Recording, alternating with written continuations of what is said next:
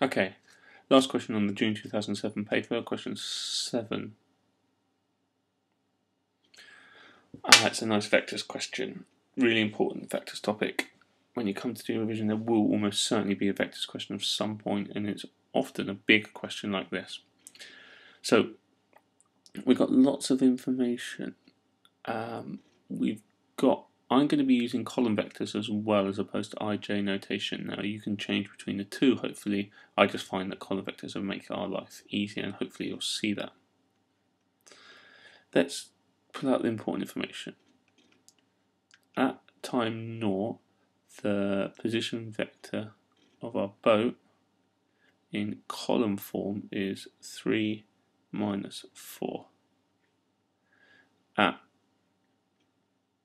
time 2.5, i.e. 2.5 hours later, at 2:30, the position vector of our boat has changed, and it's now as a column 8, 11.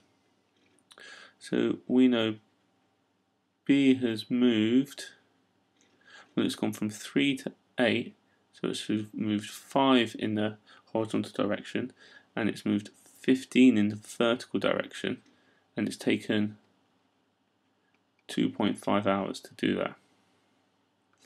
So we know that if we divide this by 2.5 every hour, the velocity of B, every single hour, it will have moved 6 or 2i and 6j kilometers per hour. So that's its velocity, and it's moving in this direction. Okay, so we're now asked at time t afternoon, the position vector B is B. So we can find at any time. So let's do this part B. Any time the position of B, which they want us to call vector, is given by its initial position plus the velocity times time. So that tells us in column form it started out the first position it was at 12 noon, or at 0, is 3 minus 4 plus its time multiplied by its velocity, which we just calculated to be 2.6. So we've got this expression here that at any time that the position of the boat is given by 3 minus 4 plus t multiplied by 2.6. That's going to be a really useful expression that we're going to need later in this question. Another boat is given by this, so let's convert that. Let's recap. The position of our boat B was given by the vector, or given by the expression 3 minus 4 plus time multiplied by 2.6. If we write the same thing of our other boat C, and we just convert what they've done into column, minus 9.20 plus t 6 lambda. Now, given that C intercepts B, well, if they intercept, if B and C intercept, we know that the position vector of B must be identical to the position vector of C at that time. So what we can do is we can set up, means the I components must be the same, and so if we look in the I components, we know that reading across, and this is why I write things in columns, why vector questions are easier in columns, we got 3 plus 2t is equal to the I components of the boat C is minus 9 plus 6t, and we can then see that we could do the same with the J components.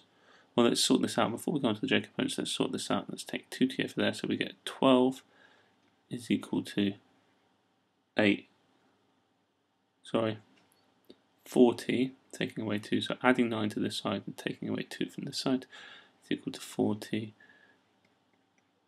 So t equals 3. Okay, so we're told to intercept, so they must be intercepting at 3 hours, which is like, that means at 1500 or 3 o'clock they intercept. Now if we look at the j component, so we can just read along the bottom of our vectors now, we've got minus 4 plus 6t is equal to 20 plus lambda t. But we know that t must be 3 because 3 o'clock is the time at which they crash into each other or they intercept, they're occupying the same position. So we can say that minus 4 plus 18 is equal to 20 plus 3 lambda. Now we can rearrange all this, which makes 14, and then taking away 20 gives us minus 6 is equal to 3 lambda. So lambda must be minus 2. So that's found the value of lambda. Now the last part, show that before C intercepts D, the boats are moving with the same speed. Well, if we just look at the velocity of boat, we found out in the very first part that the velocity was 2,6. So the speed, which is the magnitude of velocity, speed is magnitude of velocity. Well, so if we find the magnitude of this, that's just reusing Pythagoras' theorem for that. So the magnitude, which is how we write it in notation, is equal to 2 squared plus 6 squared, which is equal to 4 plus, so that's root 40, which I suppose technically is root 4 root 10, so it's 2 root 10.